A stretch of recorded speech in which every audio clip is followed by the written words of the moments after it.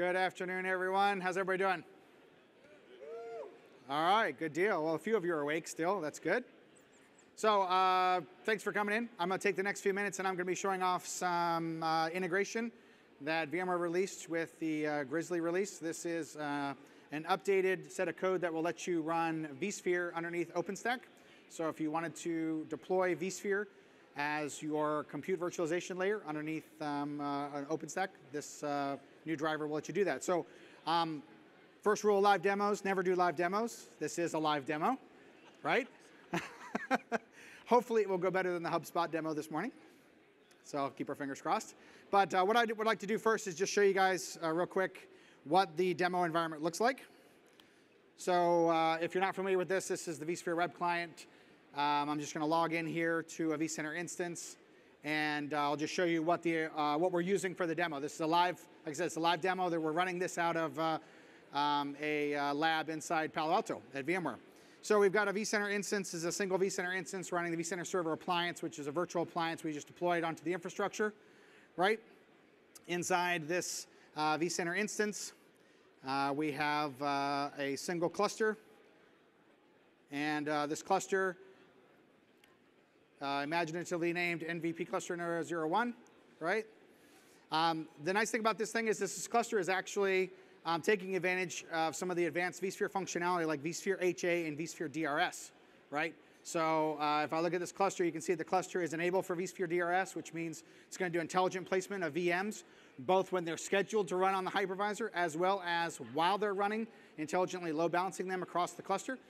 So you get some heavy workloads, it might move off, live migrate VMs off to another host, right? And also enable for vSphere HA, so that if a host were to fail, then the workloads would restart automatically. Now, it's not to say that you need that for every workload in your environment, but you might have a certain class of workloads that you want this functionality to be present for, and the fact that it's exposed here with this driver is very nice. So inside this particular cluster, we've got some number of hosts. We've got some ESXi hosts. We have a bunch of virtual machines already spun up already. Just take note of that number, 33. Right? There are 33 existing VMs. I just point that out because it's going to change in a minute. So I'll call you back to that, right? Note also that we're taking advantage of a feature called Storage DRS Data Store Cluster. So I have a couple of different NFS data stores that are clustered together into a single data store cluster. And this data store cluster also has Storage DRS and IO metrics enabled, which means that when we place virtual machine images onto this particular environment, it's going to dynamically place those images onto the data store based on utilization, space consumption, et cetera, right? And that's all done automatically. It's nothing you have to, it's nothing exposed up at the OpenStack level. So I'm just going to jump back real quick here. Now that you've seen a little bit about the environment, I'm going to pop here into the tasks pane, not because it's exciting or thrilling, but because we're going to be doing a bunch of stuff, and I want you to see these things popping up on the back end as we do them. So I'm going to flip over here, and this should look familiar to you. Just going to log into Horizon here. And you'll see a pretty standard looking Horizon dashboard screen. We've got some instances running right here, which we'll also be able to take a closer look at right here. These are all instances that are running on that vSphere environment underneath, right? We've got them spread across a couple of different networks. The networking is being provided by Nicira NVP running underneath Quantum. So we're provisioning networks programmatically inside OpenStack. They're being turned up through the Quantum APIs into NVP, and NVP is connecting them onto the ESXi and the vSphere infrastructure underneath. Right? I have some one image, an Ubuntu image. Just didn't have time to populate a lot of different images in here, but this will do what we need it to do. So what I'm going to do real quick is I'm just going to actually, before I do that, I want to flip over and show you one more thing real quick. So this is a command line, which you probably can't read from back there. And this is running on our Nova controller. So I'm just going to show you that this is a real live Ubuntu VM. This is not anything that we've doctored, right? It's actually running the services. The only one you see disabled here is Nova Network, and that's because we're running Quantum. Dan's excited about that, right? Okay. And then just to give you an idea of what this looks like, right, I'm going to show you inside NovaConf that the particular driver we're using here is called the VC driver. So you can see right here we have configured Nova to use the VMware VC driver that was released with Grizzly.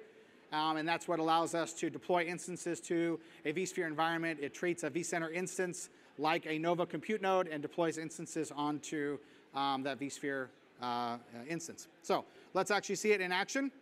So we're going to go ahead and click right here inside Horizon, and we're going to say that we're going to select from image.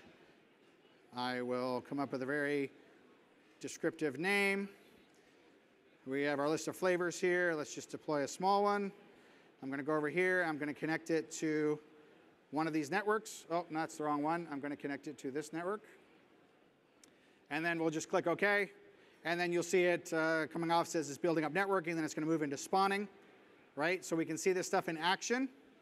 I'm going to flip back over here and refresh the tasks pane. And you will see that another instance has now spun up. So right here, you can see it created an instance called instance-0000042, right? It's then going through and doing some reconfiguration. It actually uses, in vSphere terminology, what we call a delta disk. So it copies the image down to the host or to the data store, and then creates a snapshot disk to store only the differences for that particular instance that you're spinning up. So similar behavior is what you might see on other platforms as well. And I'll refresh this again. So now it shows that it's powered on the virtual machine. So if I just click and go directly to that virtual machine, you'll see that it is booted up, right?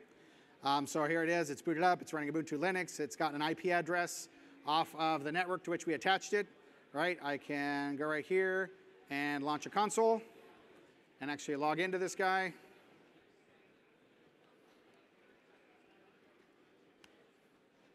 All right. And show that it's gotten an IP address off the network that we attached it. It's turned up, it's there. And if I wanted to ping another one of these guys, I think this instance is still live. Oops, there you go, see live demo. I had a typo in my command. All right, and this is another instance that was already running, attached to the same network. So we show that we turn the instance up, it connects to the network, we've got connectivity, everything's great, right? So let me run that ifconfig command again. Everybody make note of the MAC address you see right there, especially that last bit, 515E28. What we're going to do is not release my piece here. Just going to minimize that console. And I'm just going to flip over here to NVP Manager. NVP is running the networking behind this, okay? And we are just going to show that that VM is actually attached to a logical switch port on a logical switch created by NVP through the Quantum API, right? So if we look over here, we can see that this VM right here, this logical switch port, has the VM's MAC address associated with it, right? So that just kind of shows, kind of brings it full circle. We went into Horizon, we spun up an instance. Through Horizon, it called Quantum to create the logical switch port, attached the VM to the logical switch port, copied the image down, spun up the VM. The VM has connectivity, everything's cool, right? Cool so far? Yeah? Okay.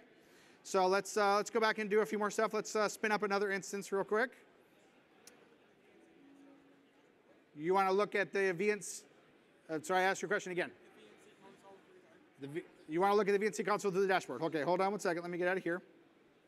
So I think in this particular environment, the VNC dashboard does not work. That's for this environment, right? And that's just because of the way this thing works. But you can get to it through through any other method you would normally get to. So yeah, there's some other settings on the firewall, on the hosts themselves, and that kind of thing to make it work. That's it. So it doesn't work in this environment, but yeah, in a properly configured environment, other than my demo environment, you would be able to. Okay, so I'm gonna go back and we're just gonna spin up another instance real quick.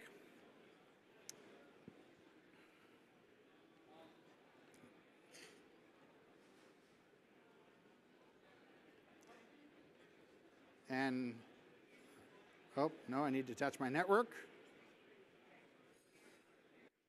All right, and same scenario here again. We'll see it'll spin up the spawning task here in Horizon. And I did, so I could have cloned it and given it the same MAC. I turned it to a different network just to show you that we've got the full functionality and that we have connectivity and that you wouldn't be able to connect between the two networks, right? Which is kind of self-explanatory, but again, just showing you this is not smoke and mirrors. This is vSphere being integrated into into OpenStack, okay? So if I flip back over here onto tasks, we'll see a new instance has been created and powered on, all right? And I could go to this instance and see that it is running, again, Ubuntu, and it hasn't finished booting up yet, so you don't see its IP addresses here.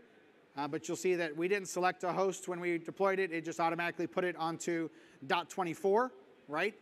And if we go back, then we may find that some of the other VMs, like if I go back to 42, we may see that 42 was actually deployed on a different host. And that's because of the intelligent placement through DRS enabled at the cluster level, okay? All right, so.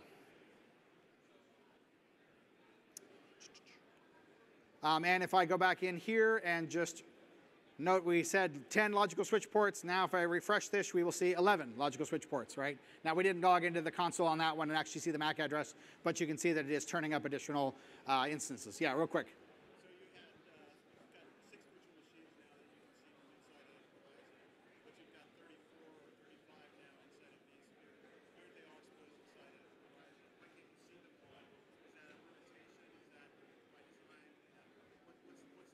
Right, so he was asking a question why we have a bunch of VMs in vCenter and we don't have them in Horizon. That's because we're actually running a bunch of support structures to make the demo possible as VMs, right? So in a normal production environment, you may not be running your Nova controller as a VM on the infrastructure it's managing, but in this case we are. We've got some of the MVP components that are running virtualized, and then we've got just a bunch of other VMs that we use for other purposes. This lab, yeah. They were created outside of Horizon. It's not a limitation necessarily. It's just that they're created and managed outside of Horizon for other purposes than for this demo, right? All right. So we'll show just a couple more things real quick because I'm running short on time. I'll show you that we can go in here and suspend an instance, right? So it says, OK, I'm suspending the instance. If we flip back over here and, again, look at our tasks pane, then you'll see that it is suspending the instance. This will take a few minutes because it's actually writing memory contents and stuff out to disk, so I'm not going to sit here and make you watch the spinning bar, but you get the idea, right? And then, of course, you can also go in here, of course, and terminate instances, right? It's just to kill them. Same sort of scenario, right? You go in here, we schedule termination of that. If I flip back over now to the web client and refresh, you'll see a series of tasks in here where the machine has been powered off, unregistered out of vCenter, and deleted from the data store, right? So it's gone through all the tasks of cleaning everything up. We're getting ready to be done with our suspending, right?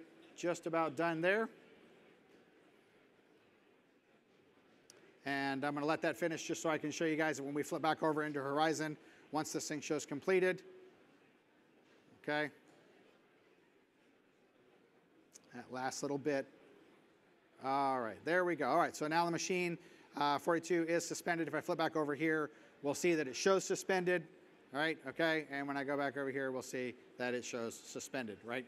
So I was able to suspend the instance, terminate the instance, whatever I need to do. If I want to go back in here and resume this instance, because I want to turn it back up again, right? Then, again, we just click Resume Instance, and go back over here, refresh, and this guy will switch to now powered on. I'm back up and running again, just like he was before.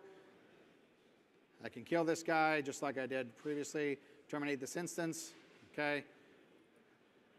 And there he's terminating. When I go over here, we had 11 logical switch ports. If I can now query that, we killed 2 VMs. We should drop back down to 9. There we go. It just shows the logical ports being terminated and destroyed as the instances are destroyed from OpenStack Horizon. And then in here, we now show that there are the instances that we were messing with are now gone. So, questions? Yes? You can. It's not exposed in this demo, but yes, you can. Here. All right. Yes, other questions? What was the question? Oh, sorry, thank you. Question was, can you attach volumes? Yes, you can attach volumes. It's just not, we didn't show it here in the demo because the demo environment didn't have it ready, but you can attach volumes. So, other questions?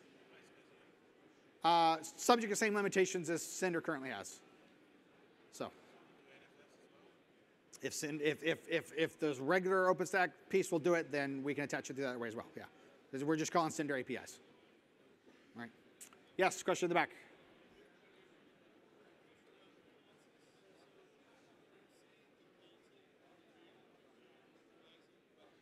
the VNC console.